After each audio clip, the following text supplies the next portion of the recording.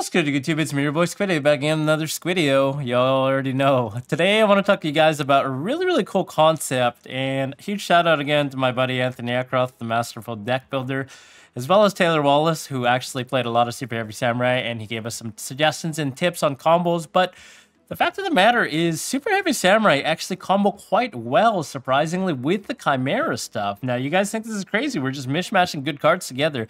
But it turns out that this actually solves a couple of issues with the deck, where inherently the Chimera deck traditionally would lose to cards like D-Barrier, lose to cards like Ash Blossom, get very punished by those cards specifically. But adding a mixture of Superheavy Samurai cards allows you to almost circumvent that by playing synchros, pushing through your samurai plays before committing to the board with the Mirror Sword Knight. And the nice thing about the Superheavy Samurai stuff, especially Wakaushi, is that it actually allows you to get a 1-scale double pendulum, so you can pendulum out the Mirror Sword Knight.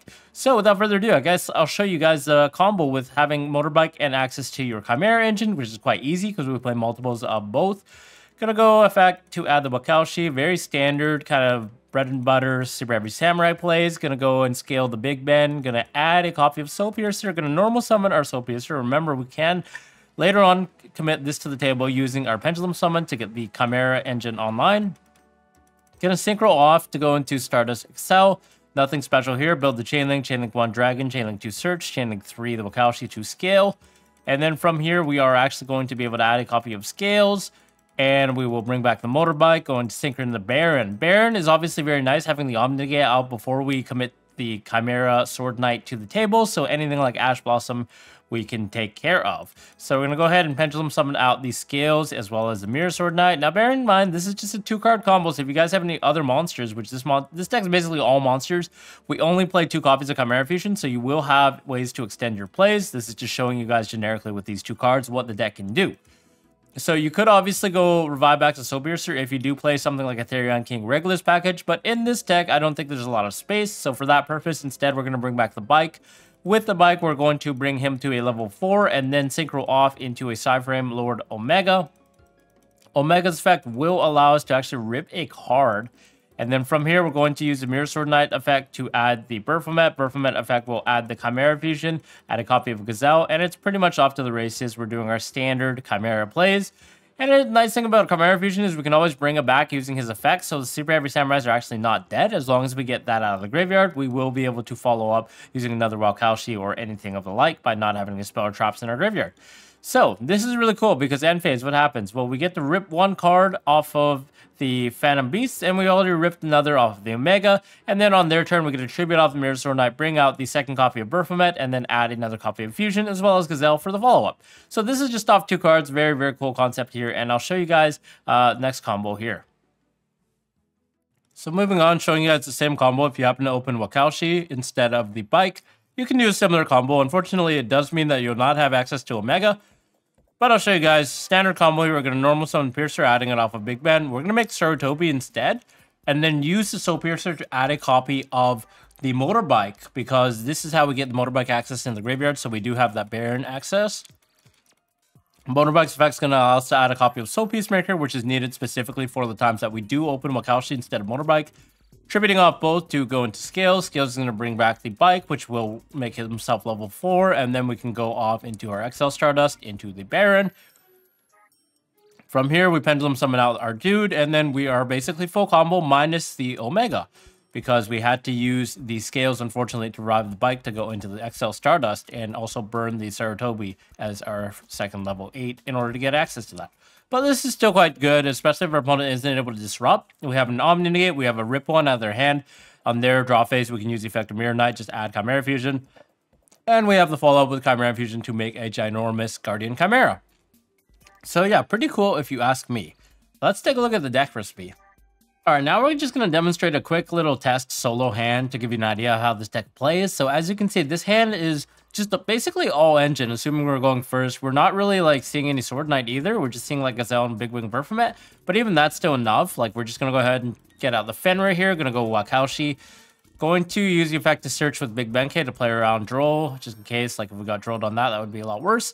Unfortunately, Droll is a card that's very annoying to deal with, hence why hand traps have to come in handy here as a defensive option, because we can't play spells like Book of Moon either. So Troll does hurt a little bit, well, a lot, but it's nice that we have hand traps to deal with it. We'll assume that there's no drill to deal with at this particular moment.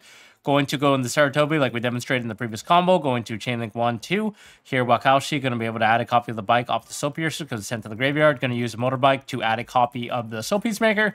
Going to use the Soul Peacemaker here to equip to the Saratobi and then tribute off to bring out scales so we can bring back the Motorbike and bring him to a level 4. Then we're going to sync off with the tuner and the non-tuner to go into the XL to go into Baron. From here, we are going to activate our Pendulum Summon and then summon out the Gazelle as well as a Bing Wing Verfomet. So here we're going to have access to double Chimera Fusion, which is nice because we can actually use it on our opponent's turn when we recycle it from our graveyard. Going to go ahead and just go into our typical Chimera plays now. Our board is just going to be still really, really strong. Even though we didn't have access to like Mirror Sword Knight, this is still just enough because we had the access to the Chimera regardless. So we're going to bring back the... Well, we're going to bring Kodo from our deck to the hand, have the effect delayed to discard a card in the end phase from our opponent's hand, rip one card. Going to ditch the Ko-Auto to bring a copy of Mirror Sword Knight, bring back the Chimera Fusion. Now we just have double Chimera Fusion. We have Baron de Fleur, we have Fenrir, and the end phase rip a card, right? This is a lot of disruption. And then on their turn, with the 5 cards in hand, on top of the Baron, we have the Chimera Fusion to go into a Guardian Chimera.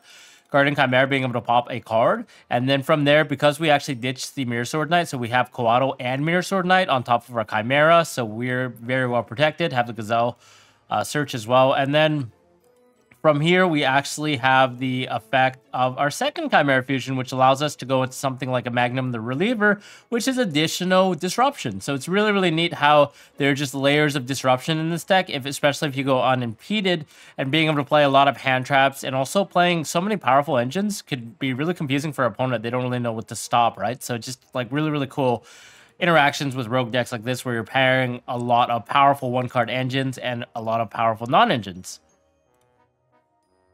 So this is sort of the deck recipe that I was working with. It's very purely theory, but look, we have a lot of space for non-engine hand traps because obviously we have to play all monsters to accommodate the Super Heavy Samurai stuff. So we have 3 Ash, 3 Veiler, 3 Troll, 3 Mourner, 2 Nibs. That's already a whopping heap of 14 hand traps. And then on top of that, we just have the standard Samurai engine. Very, very cutting down very thin on these guys. We don't really want to draw these bricks, especially. We really just want Wakaushi or Bike ideally if we can. And then just 3 of the main Ko-Auto and the Sword Knight to get into our Chimera combo. Only 2 Gazelle and 2 Berfomet. One thing to note is that actually drawing Gazelle and Berfomet are not too bad in this deck because you can pendulum some of them out and then still get access to the full combo. So in the case of Berfomet especially, it's a lot better because we just get access to both. Whereas in Gazelle, we just have access to typically the Chimera Fusion, which is still decently good enough to get access to Guardian Chimera. And then also Fenrir, just because Fenrir is decent to have a monster. We have 2 copies of Chimera Fusion because we don't want to draw it. We just want to search it off Berfomet. And the nice thing about Chimera Fusion, again, is returning it from the graveyard using the effect. So on our follow-up turn, we actually have freed our graveyard of spells and traps, so we can actually use the Super Heavy Samurai combo. Side deck is very nice in this deck because you can play a lot of powerful monster cards like Bestios. We can also play Retaliating Sea in tandem with Contact Sea. A lot of purely players are actually playing Sky Striker Azalea as their only Link 2, so they do not have a generic Link 2 to get rid of Contact Sea. So this is really nice interaction. Being able to search it off Retaliating Sea is also nice. It punishes a lot of decks, including in the mirror match against Chimeras, against Branded, against Runics, so on and so forth. Radiant is quite nice because it's a Fiend as well, so being able to fuse with Gazelle to go into the Chimera, the King of Phantom Beasts, on top of getting rid of a Rise Heart, which is a very annoying card for a deck like this to deal with because we only have preventative measures in the main deck to get rid of a Rise Heart, whereas if a Rise Heart sticks, it could be a little annoying to deal with, so having the Radiant, the Pankratops, the Archfiend Eccentric as well is crucial to get rid of cards like that. Extra deck is fairly standard. As you can see, we're just playing like the Dispatter, XL, Crimson Dragon. You can technically go into Archfiend Dragon King Calamity as well if your hand can have a bunch of engine pieces and you go uninterrupted. So that's potentially an option with the Crimson Dragon. But in this deck specifically, you will not have protection for the King Calamity. To my knowledge, I think you actually cannot get it out with Baron. So it could be a little volatile, to be honest. You're kind of susceptible to a lot of things like well, anything basically to stop the Crimson Dragon, I would say, like impermanence even sometimes would hurt. But having Omega Rip with the Dispatter, I think, is often the better play. You have access to this card as well off of the Wakaushi by discarding to summon out the Benkei. Have Saratobi just for popping stuff and for the spells, and then Tilting Entrainment for the typical standard Samurai plays where you can bring back Wakaushi. So that's about it for the combo about the deck. If you guys have any ideas on how we can actually make this deck a lot better, because I realized the nice thing about these cards is, again, we're combining a lot of powerful one-card engines, and then we're playing hand traps to supplement that. So we could technically have a hand with 4 hand traps, and then 1 Wakaushi, or like 1 Koado, 1 Sword Knight, and we're still going to be able to play and likely win the game if we can whittle down our opponent's resources, and they have no way to actually counter our one-card combo from going through. Like, guys, we have a lot of one-card starters, okay? We have 3 Wakaushi, 3 Bike, that's 6. We have 3 Koado, that's 9. We have 3 Mirror Sword Knight, that's 12. And then that's just on top of just like supplementary good cards like Fenrir that we could just open anyways with hand traps and still survive. So it's very, very nice. I think this deck definitely has a lot of cool resources, cool aspects, being able to put a spin on the Super Heavy Samurai stuff, because in the Super Heavy Samurai pure deck, it's a little harder to get started. They don't have a lot of starters, relying heavily on the Motorbike and the Wakaushi instead of having access to things like Koado and Mirror Sword Knight. So yes, that's about it for the video. If you guys liked it, definitely rate, comment, subscribe, and we'll see you guys in the next video. Bye-bye.